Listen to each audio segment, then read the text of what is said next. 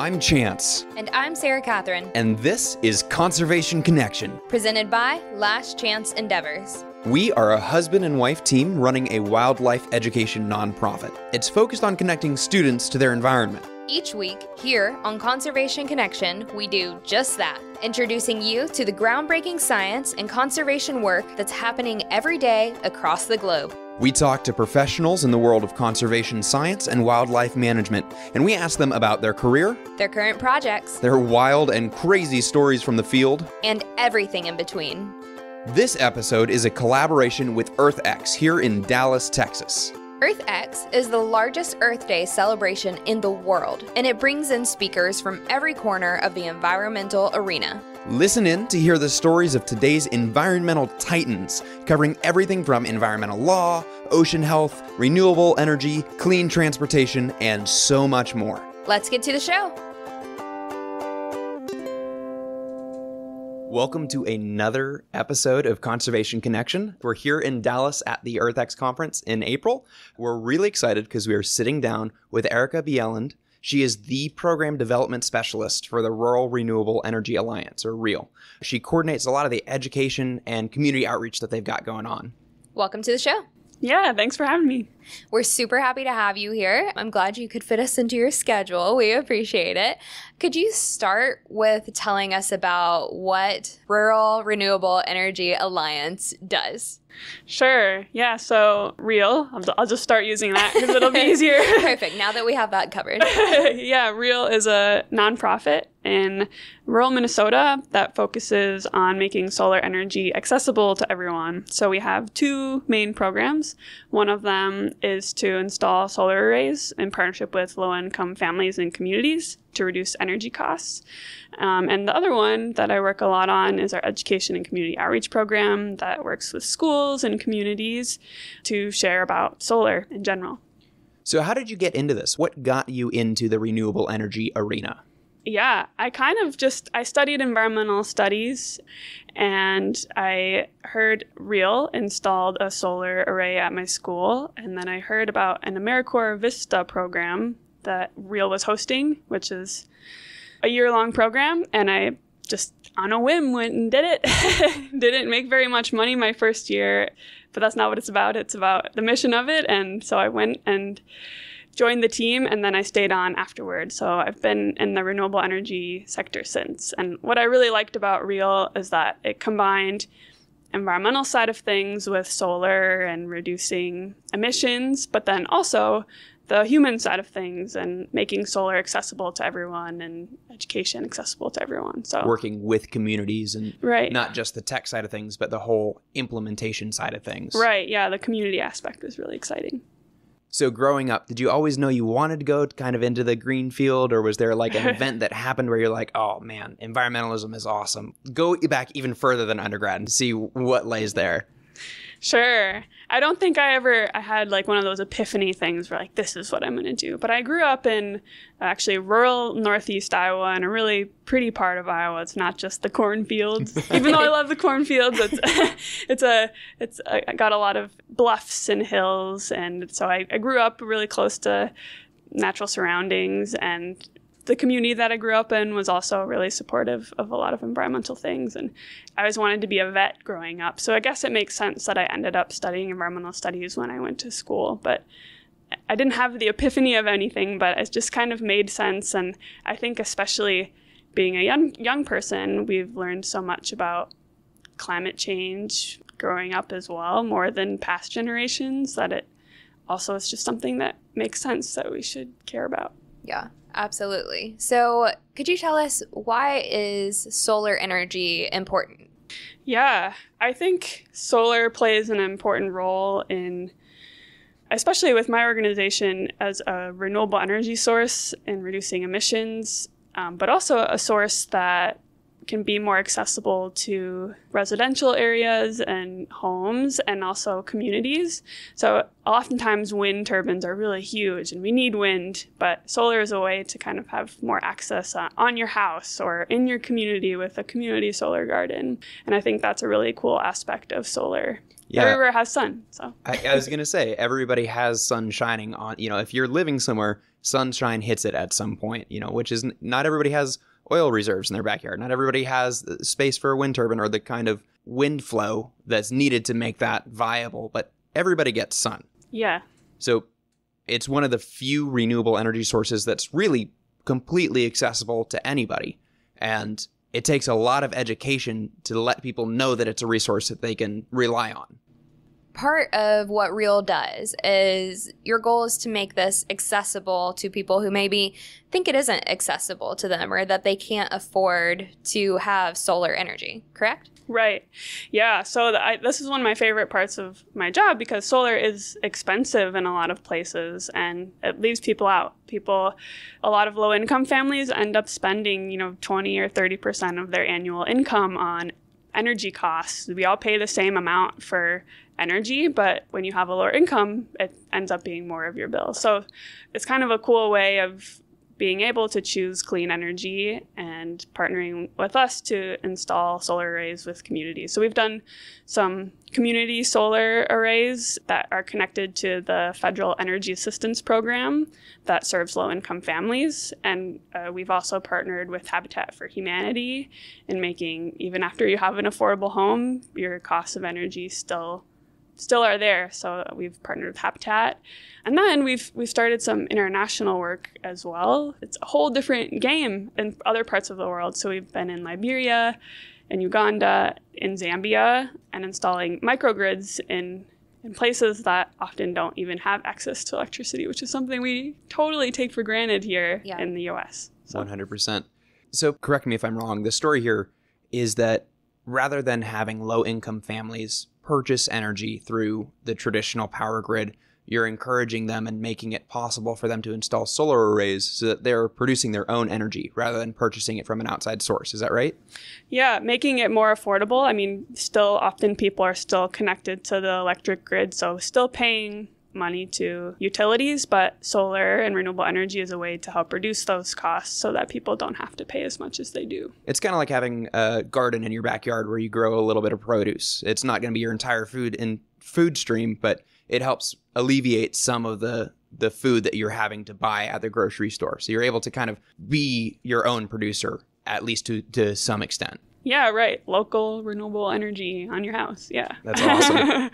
How do you get the word out there? Because I know myself, at least, I think solar panels, like, that's really cool, but gosh, they're so expensive. Like, I would love to have solar panels on my house or at my house to create the energy that I'm using, but it just seems just so expensive and hard to get to. I wouldn't even know where to start with that. So how do you go about educating the public? Yeah, I think working with the low-income families that we do, we already work with existing infrastructure that works with low-income families. So the Federal Energy Assistance Program already identifies people that maybe are paying a lot for their energy bills. So we partner with them and with Habitat, who already is connected with people that might benefit from a solar array as well. So we've been, as far as the low-income side of things, that's how we've been connecting with people. In Zambia and Liberia, the need is just so great that we just keep getting applications in all the time. So there's no need to worry about that there. But as far as just general public and sharing more about solar and how it works and the costs, it's just talking to local communities, I think, and talking about ways that might be able to help finance and what solar costs actually are.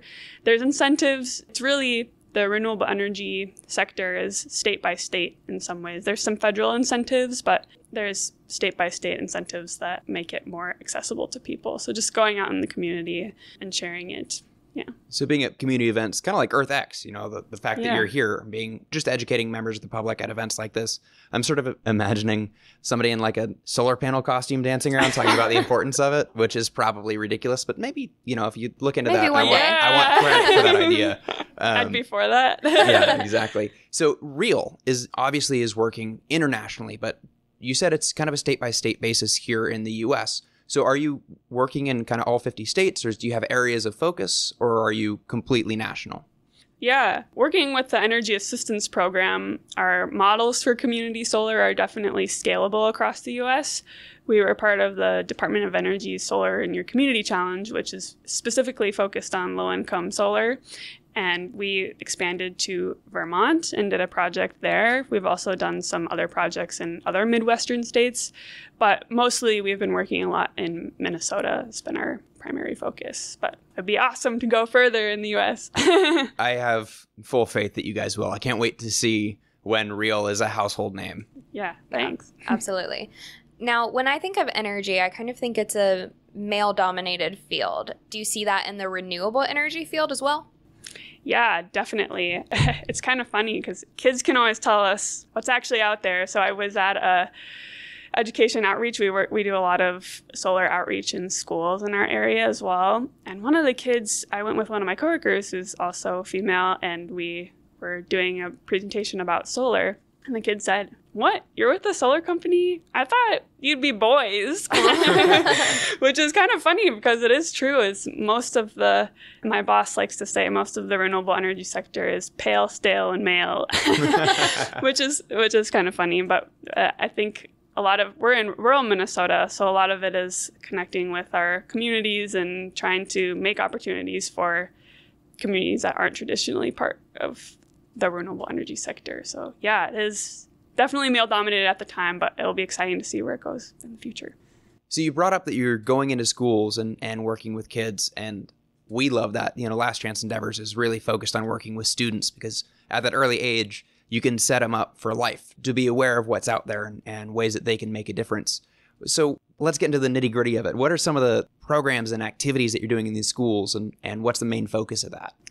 Yeah, so we just started a really cool project in our local rural community of installing solar arrays in partnership with the schools, which is really cool because in rural Minnesota, we're usually the last ones to see something like that. It's cities first, so it's really exciting to have the solar there. And then part of that, we're also having energy curriculum. So going into the schools and talking about solar energy because kids are going to be making energy choices in the future. So they're the future of everything. And that's going into school is one of my favorite parts of what I do, and talking to kids about energy. And one really cool thing is that we have these little solar robots, and they have basically, solar has no moving parts. So it's kind of exciting to have something that moves when you actually see the solar working. It's hard to be excited about a solar panel just laying there, but when it's making a car fly across the room, that's pretty cool. Right, yeah. So because it looks kind of boring. It's like, this is creating electricity, but you can't see it. Yeah, it's definitely a really engaging way to look at, energy is such a energetic topic, right? When we're talking about energy, it's what does energy help us do? It's our electricity. It's how we move our cars. It's everything. And so being able to show how it goes from the source of all energy on Earth, the sun, into doing what you want it to do, move a car or, whatever that is a really cool connection to be able to make with students. Something that I wanted to come back to is Sarah Catherine and I both have kind of communication, education backgrounds a little bit. And for me personally, a big part of why I got into education and communication is because you're boots on the ground, talking to kids, making a difference, and really being a force in their lives. And I can think back to tons of programs that I've done where I had a student who was really interested in asking great questions and stuff like that. And you get to firsthand see those eye-opening moments. Do you have any anecdotes, any experiences you've had in schools where you got to see a connection being made, someone really figuring out what's happening, anything like that? Yeah, actually I have a really awesome example from Earth Day last week. We were at an Earth Day festival, and this girl was there with her parents volunteering, and she just came up to me. She's like, "Can I volunteer with you guys?" I was like, "Sure," because we had the solar cars, and we were getting some traffic because it's cool because it moves. And she came up, and she just started, she said, "I've learned a lot about wind in school, but I haven't learned that much about solar. Like, does this reduce pollution too?" And I was like, "It does."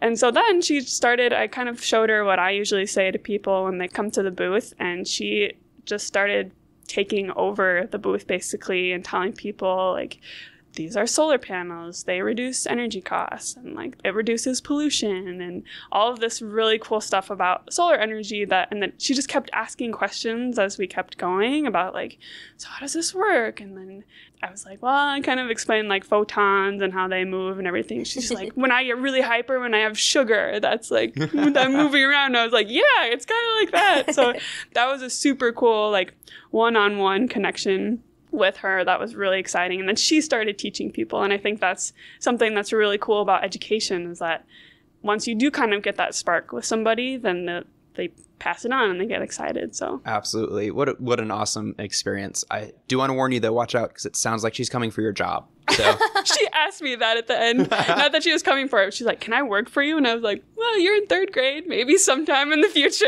Here's my business card. Have your people call my people. Oh man, I love that. And I think it's really funny, especially at events like that, because if she was in 3rd grade, it's probably a little different. But when you see people a little older who are excited like that, and they're asking you questions, and then they're communicating it with the public, and then the person they're talking to is like, oh, do you work for them? And they're like, no, this is really interesting to me. It kind of makes the other people down the line who hear about it from them go, oh, well, like, I think people can sometimes be a little skeptical of companies that have a product that they're trying to get out there. But when it comes from someone down the line who doesn't work for that company, they're like, oh, okay, so this really is cool. It's really authentic. It's grassroots, and that's a really cool thing to see.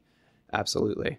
Yeah, and I think we're seeing even more of that as solar starts to go on more rooftops. People are just seeing it more and asking those questions more, and are like, oh, maybe this is something I can do too. So it's cool. That's pretty great. Yeah. It's either when we were driving from Georgia to Charleston or from Georgia up to Pennsylvania, I remember we went by this field that had just a ton of solar panels in it. And I love seeing that. It's just kind of a sign of the times that hopefully it's going to be a bigger and better thing. And I think that we need to accelerate it as much as we can, because we're in a 10-year stage where we have to make some major radical changes to our energy consumption, where energy comes from. And that has to happen fast, like now, not 30 years from now. And as much as, yes, the wheels turn slowly, it's kind of all of our jobs to help those wheels turn as fast as they can, and be proponents of investing and being on the front edge of environmental change. Yeah, definitely. So what do you do in your day-to-day life that helps the environment? Yeah, I think something that I really love doing is being part of community groups that are really involved with environmental initiatives. It really kind of back to that education thing of just talking to people and what they're passionate about and connecting all of them together, because it's going to take everything all at once to solve the big problems that we have. So I've been involved in some community groups and in our local small community that are working toward environmental initiatives and have community gardens and putting up solar panels in little community spaces. And that's been really exciting. And I think things like that are what are going to start making even bigger changes as we keep going. Definitely we need the policy initiatives, but it's, like I said, everything all at once. Right. You gotta work from all angles. And one of the things that I really like about kind of the work that RREAL is doing and what you do in your daily life is that there's this community aspect, that we are all people living in this area. We are all connected to one another, and acknowledging that and leveraging that to bring about change. I think over the last couple of decades, there's been this real sense of isolationism between people with social media and the rise of digital communication. I know personally, I would much rather text somebody than be on a phone call with them. It's a more convenient way, but it's also such a less personal communication. And so to have initiatives that are doing community-based things that bring people together, talking to neighbors all in one area, that's really powerful. And I think it's a really important thing to keep people connected to one another. Yeah, I think that's a cool thing about community solar. It's the same idea as like a community garden, is that we have these arrays, because not everyone has an awesome house for solar. There's the best conditions that make a house good. But community solar gardens are a cool central spot often where you have solar there. And then with our initiative, it's serving more low-income families in the community, and it's kind of just like a thought piece, and then community centers where people can see solar and be connected to it in that way, and impacts more people, which is cool too. If people wanted to learn more about REAL or get involved with your organization, where could they find that and how could they do that? Sure. I think the best way would go to our website at real.org. That's 2 R's, so www.rreal.org. And also our Facebook page is pretty active as well. Awesome. Well, we'll put a link to that in the show notes so that anybody listening, if you guys want to check out some of the awesome work that REAL is doing, just scroll down, click on those notes, and you'll see a link to learn more information. Thank you so much for being on the show with us today. Yeah, thank you. Thanks for listening to this episode of Conservation Connection. If you enjoyed our podcast, go ahead and subscribe to make sure you catch every episode that we post. We'd love to hear from you. So if you want to reach out, go to our website, lastchanceendeavors.com/contact, and shoot us an email. We love questions from our listeners, so if you heard something that you want to know more about, be sure to let us know. If you've got a minute to spare, leaving a 5-star review on Apple Podcasts will help other conservation-minded people find the show. We'd really appreciate it. A big thanks to the people working to protect our planet, and a big thanks to you for listening. Don't forget to tune in next week.